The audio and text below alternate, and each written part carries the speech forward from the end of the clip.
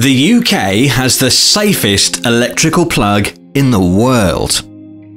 For most of us Brits, it's a rather mundane object you've never really paid much attention to. It's just there. It does a job and that's about as far as your thought ever goes. Or for anyone in the trade, it's a BS1363 plug. That stands for British Standard and it's number 1363. This is a set of standards of manufacturing that all plugs made for use in the UK has to follow. In those standards, there are a whole load of special design features that make it the safest plug in the world. Let's start off by having a look inside a plug. On the bottom left we have the neutral, on the right we have the live, and at the top we have the earth or the ground. This is known as the safety conductor. In normal operation, this isn't carrying any kind of power. But in the event that something goes catastrophically wrong in the appliance, let's say your toaster for example, and the metal body of the toaster has electricity flowing through it, the earth or the ground cable is connected from the plug through the cable to the metal body of the toaster. And because electricity always takes the path of least resistance, the electricity flows back through the earth cable, back to the consumer unit and trips the circuit off, saving you from touching it and completing that circuit through your body and into the ground. Whilst we're looking at the plug itself, it's worth mentioning that it's pretty much the only one in the world that is fused in the plug. This little ceramic safety feature keeps you safe from too much current going through the cable, which would cause it to catch fire. This is because after World War II there was a copper shortage, and so to save copper, they decided to put a fuse in every appliance's plug and wire the house as one big circuit rather than having lots of runs of cable going out to each socket and a separate fuse on each.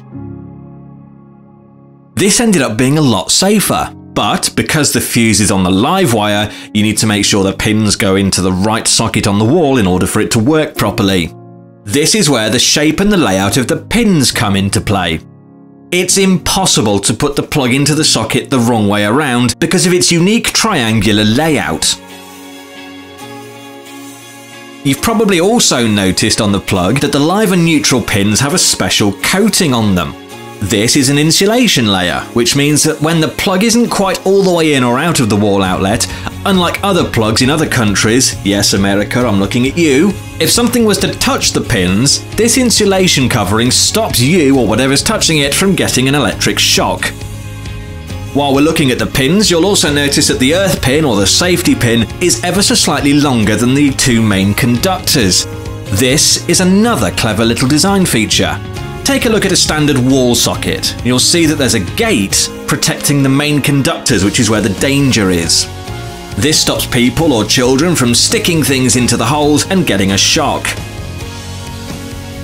The earth pin is slightly longer than the main conductors because this goes into the socket first, and when that pin goes in, it opens the gate to the main conductors and allows them to slide in and complete the circuit. So you'd have to be a pretty inventive child in order to get anything inside.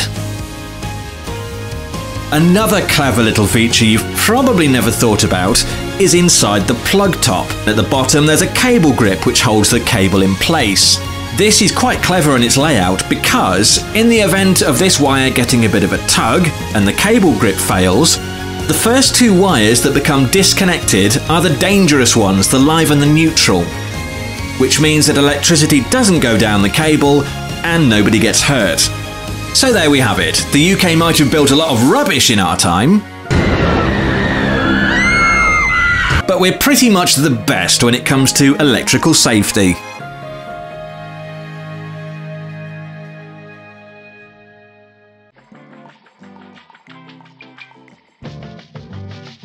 Thanks for watching Science and Stuff with me, Dr. Adam Green. I'm not a real doctor, but I don't mind having a look for you. If you enjoyed the video, make sure you like, subscribe. Don't smash the subscribe button, just press it gently. Thanks!